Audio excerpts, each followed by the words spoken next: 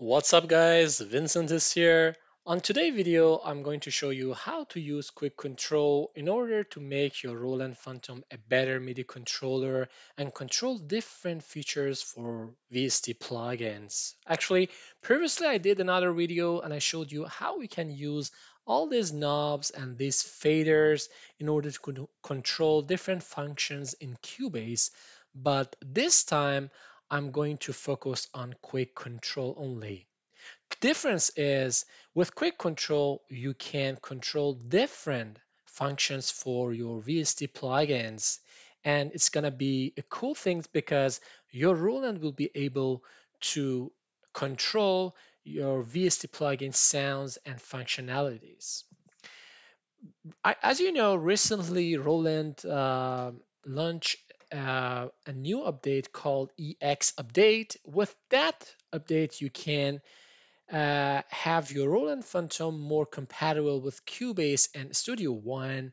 But even though you got EX Update, this video will be helpful for you because you will learn how to customize your Roland with individual VST plugins. But before you start, I would like to ask you to support my channel with like and subscribe. That will be a great help for me. Okay, let's start it. Okay, let's have a look to my screen here. I have a pad line here and I have pad shop for it. And let's go to my Roland and make the first zone an external line. In order to do so, just hold shift and press number one.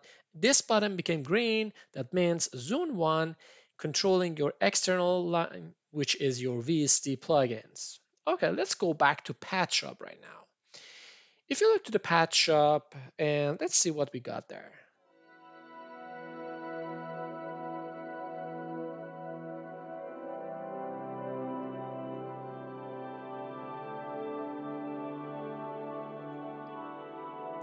Okay, that's a cool sound. But right now, if I want to make any changes on these features on Pad Shop, I have to do it manually with my mouse and play with them. But what if I want to control these features using these knobs on my Roland Phantom? In order to do so, you can use quick control. The way you can access to your quick control is to go down here and go to MIDI remote. As you can see on MIDI remote, no MIDI controller connected to my Cubase right now. So I press add and I'll be here and I will select the vendor. I go for Roland. Okay, we got Roland there. The model is Phantom. So I put Phantom. You can put a name there, and for your input port, you may go for Phantom 678, and for your output port, you may go for Phantom 678, the same. Okay, now it's time to create your MIDI controller surface. Press this. Let me make this one bigger for you. Okay, let's make 4 knobs first. Okay, as you can see on the left side, you got different features. Let's go for the knob first, and here you have it. And now on my Roland, I will go for the first knob on the top, and I will move it a little bit. Okay, as you can see, I got my first knob there. Then I go for the second one, I move it. So I got the second, the same. I move the third one, I will get the third, and the same for the fourth one. Right now, we got 4 knobs on this surface. Let's try and make 4 faders or sliders. So select fader. As you can see, the shape changed. You can move it around.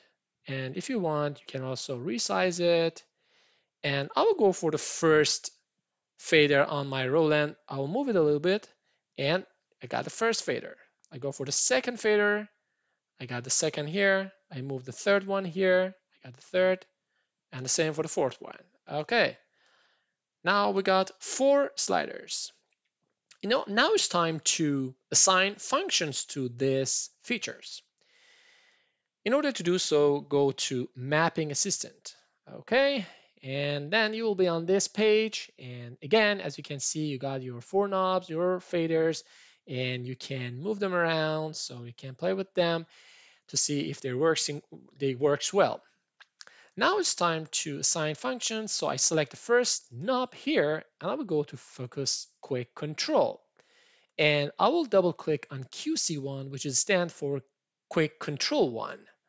Double click on it and select the second knob and then double click on QC2 and third one, QC3, fourth one, QC4. Now it's time to go for the faders. Okay, I select the first fader, QC5, QC6, 7th, and 8. Good. Now we assign quick control to the knobs and the faders. Now it's time to go back to Patch Shop and see what's going on there. Let's close this page and let me make it smaller and go back to Patch Shop again. In order to use your quick control on your VST, you must use this button, QC button here. Once you click on this, you can see these features. You can turn them on, turn them off, or turn them on. So you have your 8 functions on your QC. By default, they're assigned to some features. If you want, you can remove those functions. In order to do so, just go to this button, remove all QC, and press remove all. They became empty. And now it's time to assign different functions. Right now, you are able to assign and control 8 functions on your patch shop with your controller on uh, Roland. So in order to do so, press this learn button. So press this and you will see your knobs and faders became activated. I select the first one, which is my first knob on my Roland, and let's assign it to, for example, cutoff. Okay, this one. Move it a little bit and it will assign to the first knob. Let's go for the second knob here. Select this and let's go for level, for example. Okay, I move a level a little bit and it will assign to the second.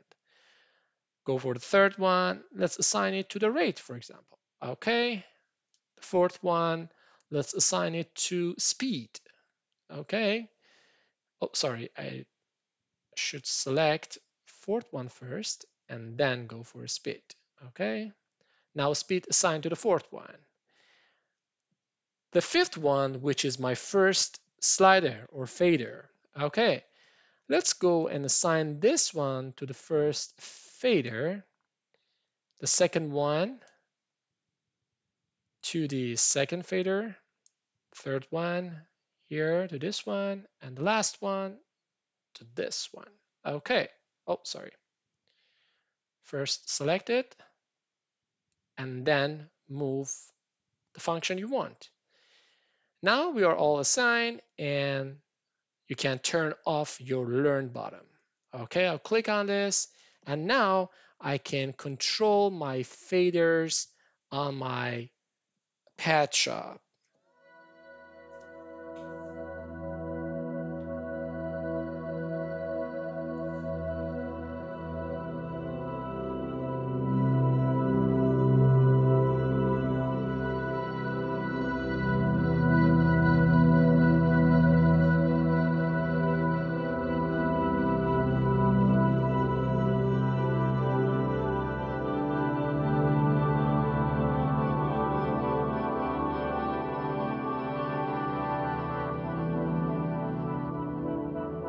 So as you can see, this is much more easier because once you play, you can control different features with your Roland Fantom. So it's much more easier to make changes on your sound or control different parameters.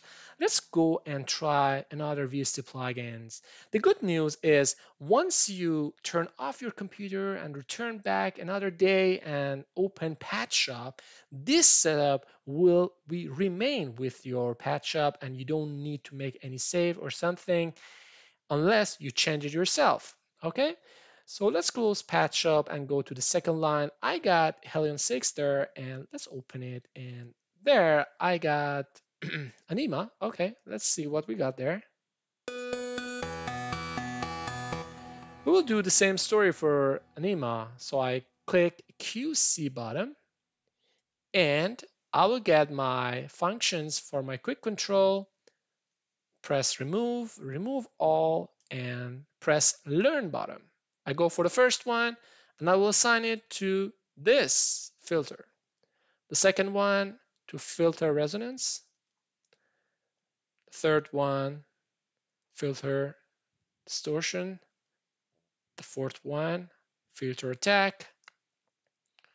Fifth one, which is my first slider, filter again, amp. Seventh to multi delay mix, and the last one, reverb mix. Okay, as you can see, now it's time to turn off your learn button first, and now it's time to play. Okay, for example, as you can see, I can control my knobs on Cubase with these faders. Okay, so they works well. They're all working well.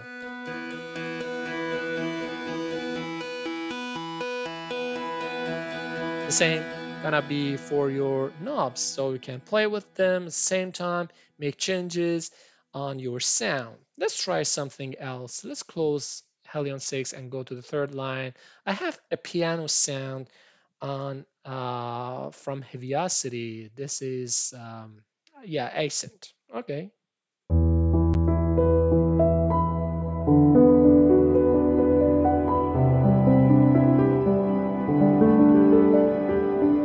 So as you can see here also, I have a lot of features, so I can play with them, so I can adjust. So just press QC and you'll be on this page. You have your functions for your quick control.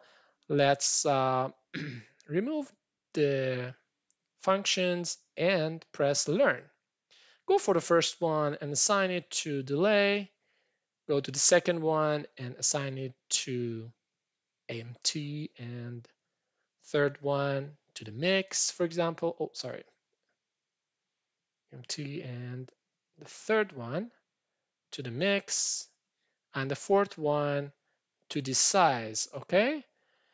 This is my first slider. Okay. And let's go down, go to the setting. So we can go for different pages for different parameters. Okay. Let's assign it to this slider. Okay. The other one to this one.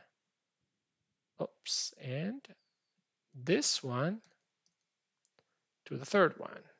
Okay. Now it's time to turn off my learn button. And as you can see, once I move my sliders, they can control my parameters on my ascent. And if I go back to this page again, I can control features on my ascent environment. So this is how you can customize your Roland Fantom with individual VST plugins. Even though right now I close ascent and go back to Patch Shop, the setup will be the same as we did for the first time for Patch Shop. So my Roland customized for different VST plugins easily, and it's really good feature. I do suggest you to go for it and play with it and make your customized MIDI controller. I hope you enjoyed this video. Leave me a comment if you have any questions. I will be happy to answer them. And don't forget to like and subscribe. See you next time. Bye.